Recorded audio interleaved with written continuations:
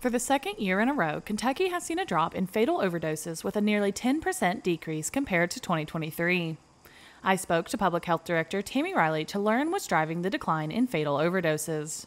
Well, there's good news and there's concerning news in the 2023 Kentucky Overdose Fatality Report. The really good news is that we finally saw a decline in overdose deaths.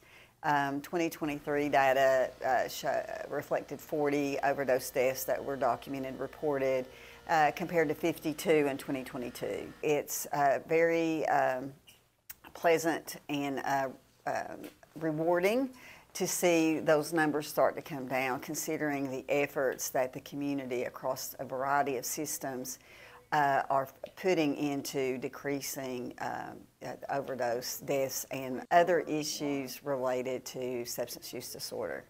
When working traffic in Floyd County, responding to crashes involving deaths or injuries is the toughest part of our job. When you're driving on Floyd County roads, there's so much out of your control. What you do have control over is wearing a seatbelt. Floyd County, always buckle up.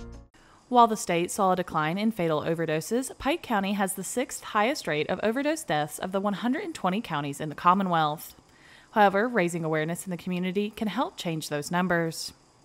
There's a variety of resources locally. At the Pike County Health Department, for example, we have a harm reduction program, many efforts, resources across the county to assist, but also let's decrease the stigma around Narcan. It's so important that we continue to lower the stigma around Narcan and the possession of Narcan. It's a safe and easy medication to utilize, to use.